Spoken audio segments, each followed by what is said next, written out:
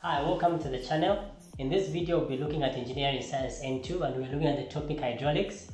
However, in this video, we're just going to do a few questions that have come up, just 2 questions. For the introduction, we did a video earlier that covered basically all the theory that you need to know about hydraulics. Just a quick recap of what we did. We did properties of liquids, we did Pascal's law, we did pressure, and we also looked at gauge pressure, pressure that obeys Pascal's law, and pressure at a depth. We also looked at atmospheric pressure, we discussed what it is, and we also looked at absolute pressure. So with Engineering Science N2, basically you need to know your theory. And we also looked at density. We discussed briefly about density. So in this video, we'll just look at two questions that will be very helpful. And with Engineering Science N2, it is not this topic does not carry a lot of weight come to your exam, so that's why I'm just doing 2 questions that I think will help you. However, let me emphasize this. With Engineering Science N2, you need to know your theory, things like define, things like differentiate between absolute pressure or gauge pressure, and also list the properties of liquids. So in N2, basically know most of your theory and get to understand what you'll be dealing with. So with all that theory that we know, let's jump into our first question. And our first question reads as follows: the gauge pressure on the body of a diver underwater is 820 kilopascal. The density of the water is 1025 kgs per cubic meter. Calculate the depth of the diver under the water.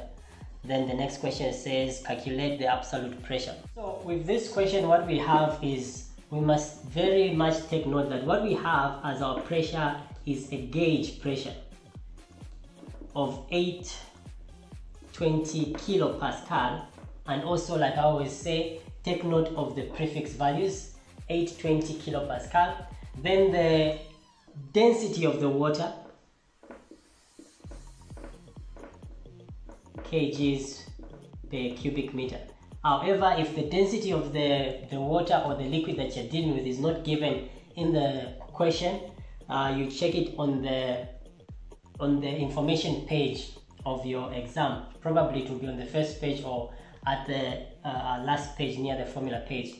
So that is what we are looking at. The first question says calculate the depth. So what we know is that it is a gauge pressure. We don't need to do anything with that. Pressure at a depth is equals to the density times gravity times the height. What they're asking us for is our height or our depth. We have our pressure, gauge pressure 820 kilopascal. We have our density 1025. We have our acceleration due to gravity. So we can manipulate this over then as well density. Okay, what we have is our height, pressure over density times acceleration due to gravity. So basically this is what we are dealing with. When we substitute our information, what we have is we have our pressure. Now our pressure is kilo, so we're going to multiply this times 10 to the power 3 over our density, which is 1025, times our acceleration due to gravity 9,8, and our answer is so our answer is 81,633 meters. So that will be the depth at which this diver is. Alright, I hope that makes sense.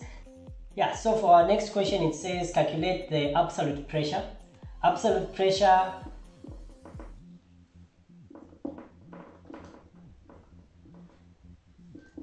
pressure is equals to your gauge pressure plus your atmospheric pressure. Regarding the absolute pressure, in our earlier video we discussed that you need just the gauge pressure plus the atmospheric pressure. That gives us our absolute pressure.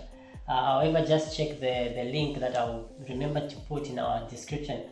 But with absolute pressure, gauge pressure, and atmospheric pressure, we discussed those 3. So with this, we just get our gauge pressure, which is given our 820 atmospheric pressure. Check on the information page. However, I mentioned that this is a constant. The atmospheric pressure is a constant, which is 101.3 kilopascal. So we'll take our 820 plus our 101.3. Now, with this, all of them are in kilo. With this, all of them are in kilo, and we will remember to add all of those up. Well, for our next question, the question reads as follows. Calculate the density of mercury. And what we are looking at is mercury.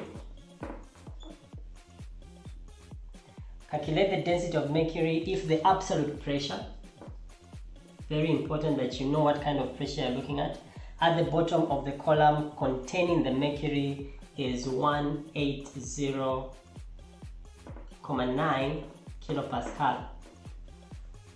The mercury forms a height of 600 millimeters in the column. So our height is 600 millimeters. That is the height, or that is the depth of the column. So at the bottom of 600 millimeters, we have an absolute. Very important that you know that we are dealing with absolute pressure. So with this one, the first thing that we do is we are going to get our gauge pressure. And the reason is because with this formula, pressure is equals to density times gravity times height. The question is asking us for the density, but this pressure that we get here is a gauge pressure.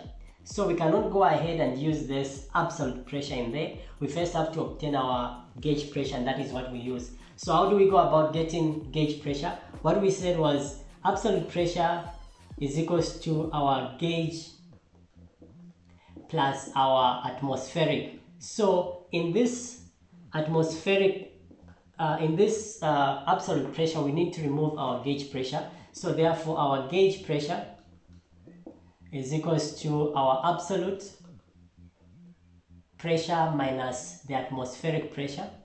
So we have our 180.9 minus 101.3. Everything is in kilopascal. Atmospheric pressure is also in kilopascal. And what we get is 79.6 kilopascal. So this now is our gauge pressure. This now is our gauge pressure, and that is what we will use there to calculate for our density. We have our acceleration due to gravity, which is 9.8. We have our height, which is 600, or depth 600 millimeters. So we can go ahead and calculate, we can manipulate, but in this case we are looking for density.